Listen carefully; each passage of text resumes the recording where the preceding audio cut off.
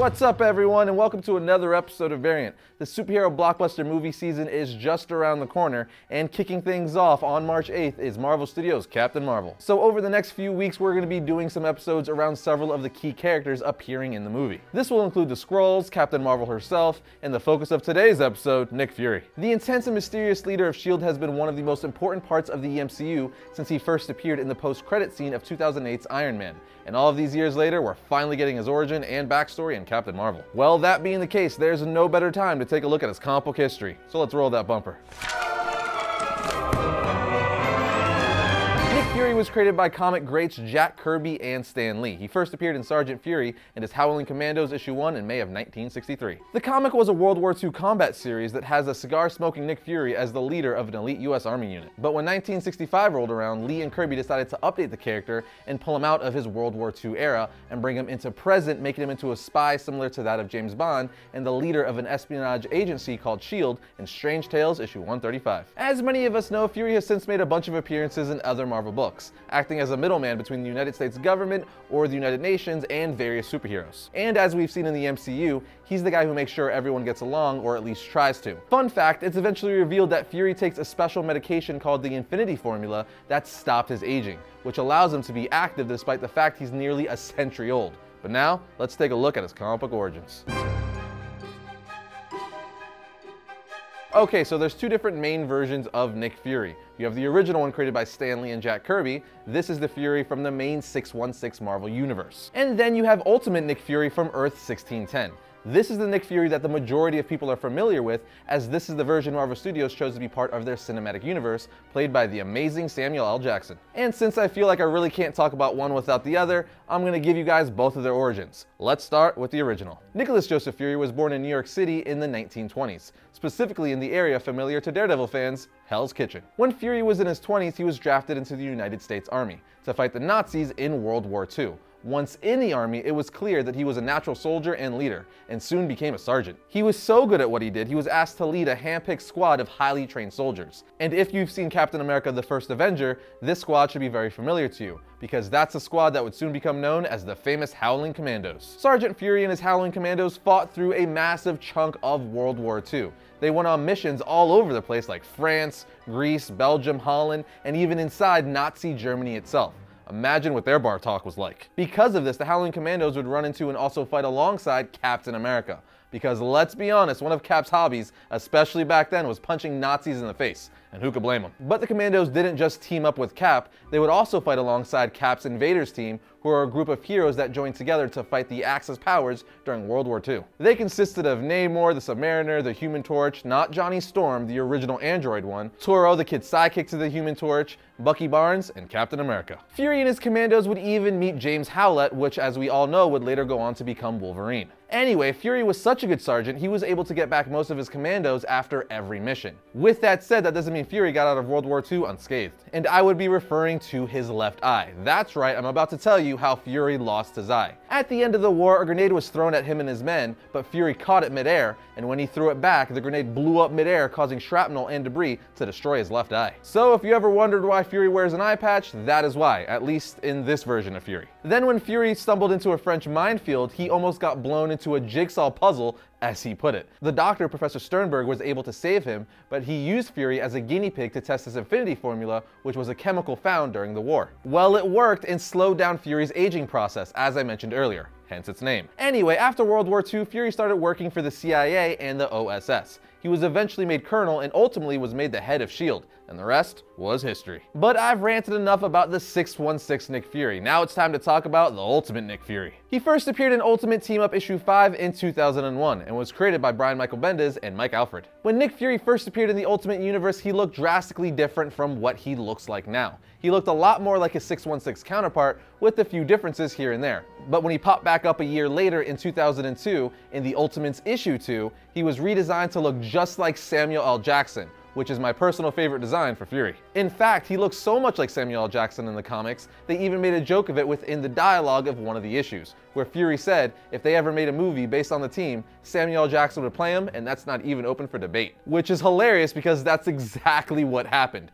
I mean, how great is it that they purposely designed the character after him, and then 6 years later, he's playing him in the first Iron Man? So great. But now, let's get to his comic book origin. In his Ultimate take, Nick Fury also fought for the US in World War II, but during an invasion of Sicily, he and an old relative of Wilson Fisk, along with the paratrooper James Howlett, were caught by American military police as they were looting a house. This led to Fury and Howlett being arrested, and as prisoners, they were used as test subjects for Project Rebirth. During one of the experiments, Fury was injected with a serum that gave him super strength. And with his new strength, he freed himself and the other prisoners, but the scientists who were working on him let him escape, as they had all the information they needed from him for the time being. Fury would then go to college in India and later enlist in the US military. He would even eventually be assigned to the SHIELD's Weapon X program during the Gulf War. During this time, Fury and his men were transporting Wolverine in his adamantium cage, but they were ambushed by the Iraqi guerrilla. The ensuing fight would cause Fury to lose sight in his left eye, which is why he has an eye patch in this universe. But Wolverine took a liking to Fury and carried him through the desert back to Allied forces.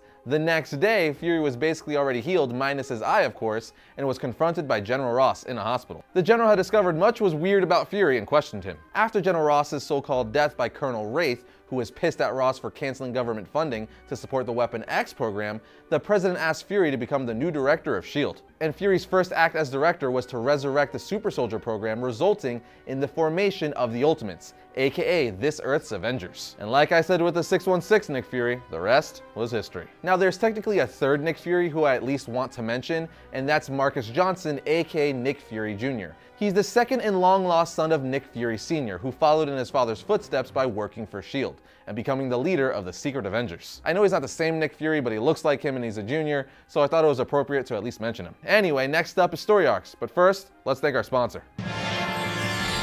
Today's episode is once again sponsored by our friends over at Verve. Verve, spelled VRV, has been one of our favorite content streaming platforms for a while now. Why? Because Verve gathers several great channels that feature a ton of great geeky and retro shows and puts them all together in one place. I'm talking about content that you need to be putting in your face holes. And right now you can do that by going to verve.co/variant or just click the link in the description to get a free 30-day ad-free trial of Verve Premium. That's 30 days of great content like Dragon Ball Super, My Hero Academia, Bravest Warriors, and Rooster Teeth's Anime Ruby. And speaking of Rooster Teeth, they just launched a new show on Verve called Genlock that features characters voiced by Killmonger himself, Michael B. Jordan, Maisie Williams from Game of Thrones, David Tennant of Doctor Who fame, and the amazing Dakota Fanning. Needless to say, if you haven't already, you need to check that out. But if that's not enough, Verve Premium also gives you unlimited access to a ton of additional content from channels like Crunchyroll, Cartoon Hangover, Nick Splat, High Dive, and Boomerang, just to name a few, all ad-free. You could also watch all your shows on the go without an internet connection. Get on it, my friends. Go to verve.co/variant or click the link in the description and get your free 30-day ad-free trial of Verve Premium now.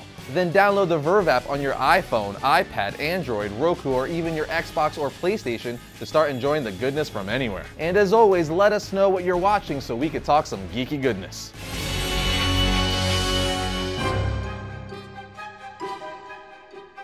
Okay, we spent a little more time than usual on Origins as I had to go through two different versions of Nick Fury. So I'm gonna run through story arcs a little quicker and summarize more than normal. Let's start with Nick Fury's first series, Sergeant Fury and his Howling Commandos, which ran for 120 issues from 1963 through 1974. During that time, he also appeared in other titles such as Strange Tales issue 135. This is the book that would turn Fury into a colonel and a James Bond-like spy, who ran the covert organization SHIELD. And for those of you wondering what SHIELD stands for, it's Supreme Headquarters International Espionage Law Enforcement Division.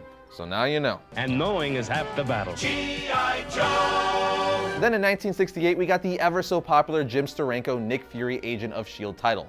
Even though it only ran for 15 issues, who could forget this Steranko cover? It's all sorts of iconic. In more recent years, Fury was part of Marvel's Secret Invasion event, where he had been AWOL from SHIELD for years because he knew of an oncoming threat. And it was revealed that one of the Skrull Empire's main goals was to capture Nick Fury. But of course that didn't happen, and by the end, Fury would join the rest of Marvel heroes in Central Park for the last stand against the Skrulls. This then led to the Dark Reign and Secret Warriors, where after the Skrull invasion was over, Fury and his team went underground in a secret SHIELD facility, where it was revealed that Hydra had been secretly controlling several government agencies and controlling SHIELD the entire time. Talk about a twist. Soon after this, we get the Battle Scars 6-issue series where it's revealed Fury had an affair with a woman. Said woman became pregnant and birthed him a son, Marcus Johnson, aka Nick Fury Jr., who I mentioned earlier. Then this all leads to Original Sin. Here it's revealed that Fury's Infinity Formula, which is the formula that keeps him young, had ran out. This resulted in Nick aging at an enormous rate, so Fury's desire to leave a better legacy leads him down a series of events that ultimately ends with him becoming the Unseen, forced to watch Earth in silence. Now that's a very brief rundown of some of the stories the 616 Fury was in. As for Ultimate Nick Fury, he was a massive part of the Ultimates and Ultimate Spider-Man titles. But obviously the Marvel Ultimate Universe isn't nearly as extensive as the main Marvel Universe, so there's not as much to say on that front. But don't worry, I'll give you some Ultimate reading recommendations in a bit. For now, powers and abilities. Both the mainstream and Ultimate versions of Nick Fury basically have the same abilities, so I'm just gonna generalize. With that said, Nick Fury doesn't have any real superpowers, but he is in the peak of human condition and is an incredible tactician and leader. He's an expert in hand-to-hand combat, being skilled in boxing, jiu-jitsu, and taekwondo. In the army, he was also the heavyweight boxing champion. And being the director of S.H.I.E.L.D., Fury has access to some of the world's most advanced weapons and tech. As the director of S.H.I.E.L.D., he's one of the most powerful men on Earth as far as connections and influence go. But now, my friends, I'm sure you want some Nick Fury reading recommendations.